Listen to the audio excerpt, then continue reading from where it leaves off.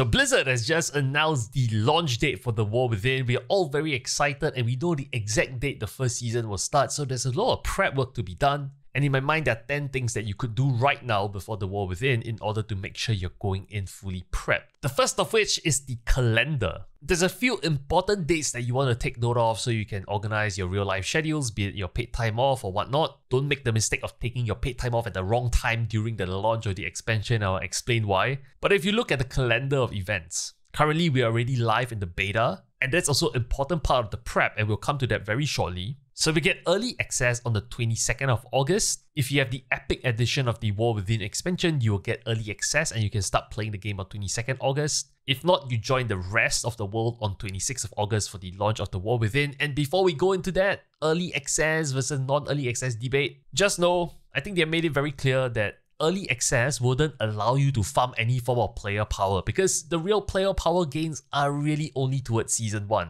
You're really not missing out on anything. The only thing I can think of where you have an early head start and an advantage in is really gold making, because at the start of the expansion, people who level up their professions way faster than the rest, they always have an edge in terms of selling, the brand new expansion stuff. So unless you're really a goblin and you want to make a lot of money, there's really no hurry in trying to get into early access. That's my take. Also, you get a bit of advantage when it comes to leveling all your alts. But if you're not playing every single class in the game, honestly, you have more than sufficient time to level your alts from the 26th of August all the way to 10th of September, which is the launch of Season 1. That's like more than 2 weeks. So don't worry too much about the FOMO stuff. Now, the other thing that's missing on this calendar is the pre-patch date, because the pre-patch date is really important because all the new systems kick in. The warband, the new Transmog system that we'll talk about very shortly, as well as you being able to prep and update all your add-ons and your user interfaces to the new expansion. That's an important date and it's missing on this calendar. So historically, we have about 3 weeks of pre-patch, roughly. So if you work backwards 3 weeks from 22nd of August, you likely have pre-patch launching on something like 5th of August. That also means that after the pre-patch goes live, assuming it's the 5th of August, you have about 2 weeks also to play the Mists of Pandaria remix, which is the time-running event that we'll talk about very shortly. Some people have said that they expect the pre-patch to go live when MOP Remix eventually ends on the 19th, but I think it's too late because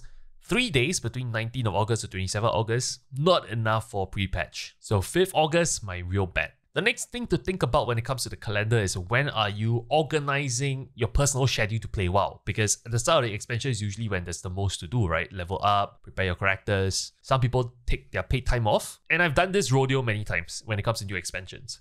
You don't ever want to take any form of paid time off during early access or launch. It's just pointless. Not to mention, on the first day or the second day of new expansion launches, be it early access or launch, I expect there to be server issues. It's a typical WoW expansion launch. Servers will be unstable, will go down, there'll be a lot of bugs, some quests wouldn't be doable, and taking paid time off on those days could be very frustrating because you're stuck in queue and you're getting disconnected. Not worth it. If there's really any time to be taking paid time off for the expansion, it really is when Season 1 starts. Because when Season 1 starts is when, well, the race to world first begins. You can have on the side monitor the race to world first. And usually this is when they remove all the shackles or gearing. They remove all the restriction when it comes to Mythic Plus farming. You can farm to your heart's content all the gear. And also if you're raiding with a guild, this is when, the buzz is the highest for all the new raids and all the new dungeons and whatnot. So I recommend that if you want to take paid time off, 10th September is probably the best time. That is probably what I'll be doing as well. If you take any vacation before the 10th of September, the real thing that you can do to really help your player power is just flying around farming those super rares, which are gear that you replace really quickly once Season 1 launches. So it's really pointless. That's my advice. Okay, next, the beta. Now I think the beta is important even if you do not have access to the beta, and let me explain why. The War Within brings a lot of changes, some of them class reworks. On top of that, they're introducing hero talents. You have access to 2 hero talents on top of your current talent trees in Dragonflight for every single spec you play. So if you're thinking of switching mains, you're thinking of playing a new class, a new spec, beta coverage is really important for you to determine what mains are you playing when it comes to the new expansion. If you do not have beta access, don't you worry, because content creators like myself, we are all putting out guides, previews or all these specs. So you probably want to stay up to date on what are some of the specs that looks the hottest coming into the role you're playing, whether you're tanking, healing, or DPSing. Although I think the joke within the Mythic Plus community right now is class buffs are so important that, yeah, if you play one of those classes that brings a class buff, you probably won't go out of fashion. They haven't really solved the augmentation evoker problem in Mythic Plus, so that's that. Mark of the Wild is still really powerful from druids. Anyway, I digress. Point is, if you don't have beta, you can start watching people's beta contents on YouTube, figure out what you want to play. But if you have beta, this is really important, you can actually start figuring out what your main is by playing the actual new classes. Now, if you have never beta tested before, Blizzard put out a fantastic guide on how to get started on beta, how to download, how to launch, etc. I'll put the link in the description. But essentially, beta is already live if you bought the Epic Edition of The War Within, and you will have immediate access to the beta. Now, Blizzard has also clarified that if you bought the Collector's Edition, they would send you your beta key code latest by the 12th of June. So whether you have the Epic Edition, whether you have the Collector's Edition, you'll get access to the beta. And also you can opt into the beta as well, although that's really RNG and by chance. And once you get on the beta servers, you want to find a separate region called 𝗙𝗡𝗘𝗘, and these servers are focused on endgame content. And it has all these vendors set up that lets you basically equip all the endgame max level equipment. We have profession vendors and trainers, we have all the class tier set vendors, you can check out the tier sets already. You have the PvP vendors, and you have the trinket vendors too, where you can try out all the brand new trinkets coming into the War Within. Now keep in mind, all these servers, they are for a max level kind of experience. You do not get to experience the 11.0, the War Within outdoor zones, but you do get to try out the new dungeons, etc. and the raids eventually when they do raid testing. Now if you want to try out the story, the brand new zones, you can play the other realms. I believe they are 𝗙𝗘𝗘 and 𝗪𝗟, and you can basically start leveling from level 70 onwards to what the level cap is in the War Within. Again, if you don't have beta access, I'll keep you posted on all the tank changes. That's my focus anyway. So stay tuned to this channel. So once you've figured out what your new mains, your new class is, then the question begs, do you need to level them? And chances are, if you're swapping classes, you do need to level them.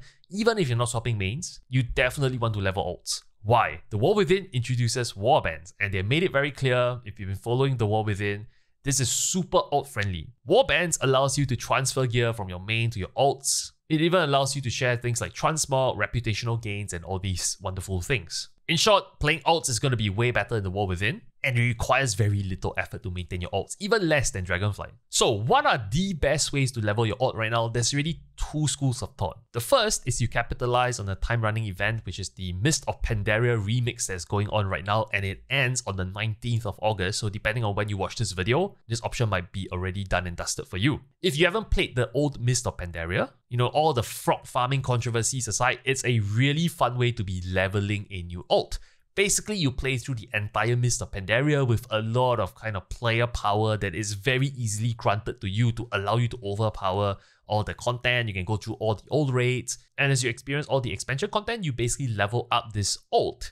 And this ult, this time running ult, its level progression would then be carried forward into the War Within, so you can level it to the max level on the Mist of Pandaria remix realms. And eventually, when the War Within begins, you can use those characters and play it. It's as simple as that. This is probably the more fun way to level right now. But the second way is the more traditional way, and it's still very fast. In fact, arguably even faster than Mist of Pandaria Remix, assuming you don't have all the leveling up experience bonus from the remix stuff. But the old leveling routes, I think the common wisdom is do Chromie time, choose Warlords of Draenor, which is one of the fastest way to level because there are multiple events and there's a lot of XP you get for doing things that you get to do on the side as you complete the main quest. Also a reminder, you can download the add-on AZEROTH Pilot Reloaded. This is like an amazing autopilot thing where you can just switch off your mind, watch Netflix, follow the arrow, click on NPCs, they auto turn in, auto accept, tell you where to go next. It's just great. Additional tip, remember if you're queuing for dungeons, which is also pretty fast in terms of leveling, queuing as a tank or healer, traditionally your queues will pop way faster. So if you have a hybrid class, just quickly throwing some binds onto your tank or healer kind of role setup will make that go a lot faster. Since we're talking about leveling, the next thing to do is to get prepared for leveling. And there are a lot of items in the game that lets you level up way faster, so this applies to not only leveling your ults, but also when the War Within launches, you can level way faster to max level using all these items. Really quickly, you have the Cloak of Coordination that lets you port to your capital city. You can turn on your war mode, turn off war mode.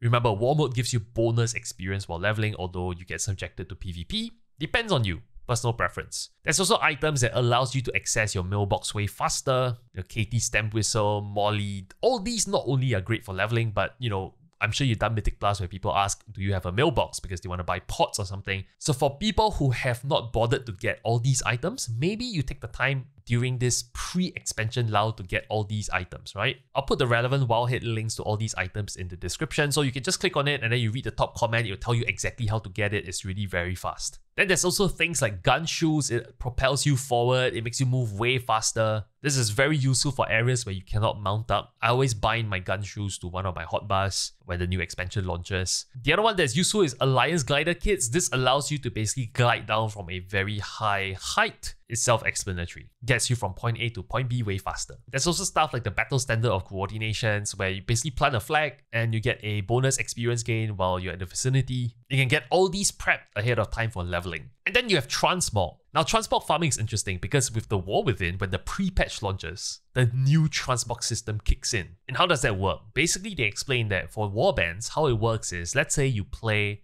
a cloth class, let's say you're a priest. In the past, before the War Within, let's say you loot a plate armor. Well, you cannot learn that plate armor as a transmog as a priest. Or as a priest, let's say you loot a two-hand axe.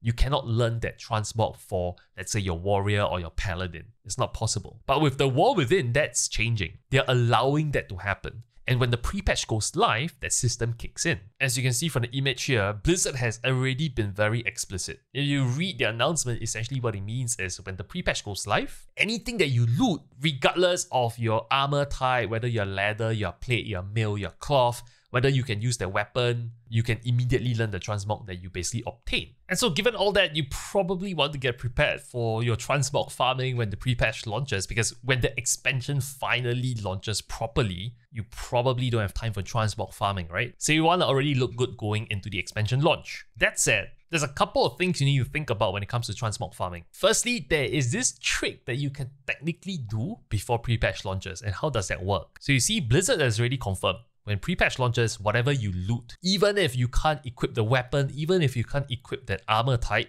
it will still be added to your transmog collection to be used by your other characters who can use them. So there's technically a window where 30 days before the pre-patch, if you go and farm the old raids and you leave all the loot on the bosses and you do not loot them, then when pre-patch launches, you open up your mailbox, and because your mail will last for 30 days, you can then loot all the cosmetic stuff that you didn't loot from those bosses that you did the old raids for in terms of transmog farming, and they could be instantly learned across your entire warband characters. So which means if you take the 5th August date that I expect pre-patch to land, and maybe if you want to add some buffer, call it the 12th of August, something like 12th of July onwards or mid of July onwards, you can already start going to the old raids and farm transmog and just leave the loot there. Don't loot them because they'll be mailed to your mailbox if you don't loot them, right? And then you open your mailbox on pre-patch day and you will be able to learn all these transmog at one go. So that's one nifty trick you can think about. Again, there's probably not too much to do before the new expansion. Season 4 is a bit of a quiet lull period, so you can do that. The other thing that you want to do,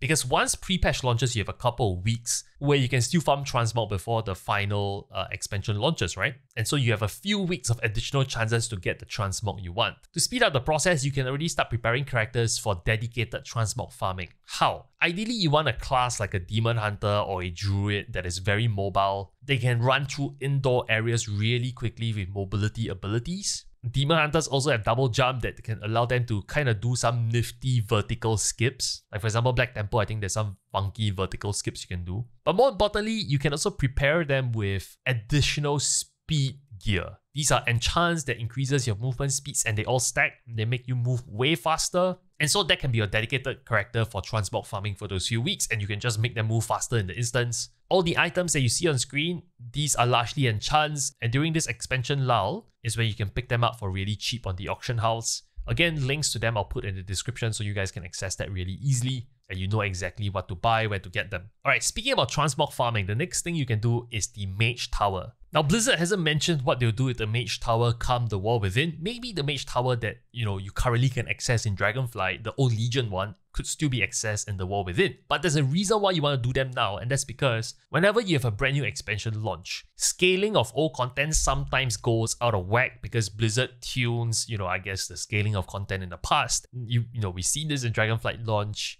The old transmog farm, I think especially for some of the Battle for Azeroth stuff, was kind of broken because of how scaling worked for older content. So since you're doing transmog, you're thinking about looking good for the new expansion on your main, you might want to just get the Mage Tower done and dusted. A lot of the old consumables that you'll be using to get like the best stats for your Mage Tower kind of run is also very cheap right now because again, it's allowed. And you definitely don't want to risk doing Mage Tower on hard mode when the new expansion launches for the War Within in case you get hit by some weird ass scaling kind of, nerf. So get the Mage Tower done if that's something you have not. Number 7, UI and add-ons, my personal passion point. I like to start my new expansion by clearing out every single weak aura from the previous expansion, things that you don't need. These are all resource hogs. They take up unnecessary memory even if they're not loaded actively in your weak aura, so just make sure you clean them all up. As usual, you can expect me to provide all the War Within profiles, be it your plater, be it your class weak auras, they'll be all ready ahead of time, so you can start the new expansion with a proper UI. But you definitely want to set aside some time from pre-patch onwards to install all these UI and add-ons so that when the War Within launches officially, you don't have to waste time setting up your UI, your interface. The other thing that I love to do going into a new expansion is I always screenshot all my action bars, essentially all my keybinds that I'm currently using for every single class. You never know when the game will go bonkers, you'll lose your settings, you'll lose your add-ons. I always keep a backup of a screenshot of all my keybinds across all my classes. I keep a backup of my WTF folder and my interface folder in the World of Warcraft directory. So that is not only the configuration files of all the add-ons, but also all the add-ons themselves. And you just file them away on a Google Drive or something. So if needed, you can at least restore them in case there's some form of corruption in the file system. And this might happen when you patch stuff. Now moving on to the next thing. I talked about house cleaning for your add-ons, your weak aura, your interfaces. But you should also do some housekeeping for just your character stuff, right? Your bags. Your banks, they are really messy. If you're like me, you probably have like a bag full of duplicate gear, a bank that has all these reagents that you don't need. Clean them all out, throw them all away for the new expansion, start afresh. It probably makes you feel better about the expansion as well. Gets you excited and in the mood to start afresh as well. All those pesky quests, that you picked up that you are never gonna do, delete all those quests. Stop tracking them, start with a fresh quest log. It's a new start. Dragonflight was a healing expansion. The War Within is supposed to put us back on track. It's an epic 3 expansion saga. Let's start it on the right footing. Start anew, you'll feel better about yourself. The next item to think about is who are you playing the War Within with? And this is something I've been thinking a lot about as I speak to a lot of the top end M+ players. I spoke to Alismir about it, I spoke to Equinox about it, I spoke to Hopeful about it, and they all kind of echo the same thing, which is it's actually really important to find people you enjoy playing endgame content with, be it Mythic Plus, be it raiding. It's really important. And in all these podcast episodes, they've kind of got me thinking, we're not getting any younger, the people playing WoW. And it's important to think about how you want to maximize your enjoyment of this game, right? Because your real life responsibilities just keep increasing. And one of the things I've been thinking about is, who should I really be playing with? And it depends on your objective in the game. Is it to maximize your IO scores? Is it to maximize your raiding achievements? Is it just to have fun in a leisurely way that has no time commitments? And depending on that, now is probably the right time to start looking for like-minded people you want to do the War Within achievements with. If you want higher rating progression, maybe now is the time to trial with a better ranking guild. And now is Season 4, it's allowed. A lot of their core raiders are taking a break. It's actually a great time to be trialing with some other more established guilds.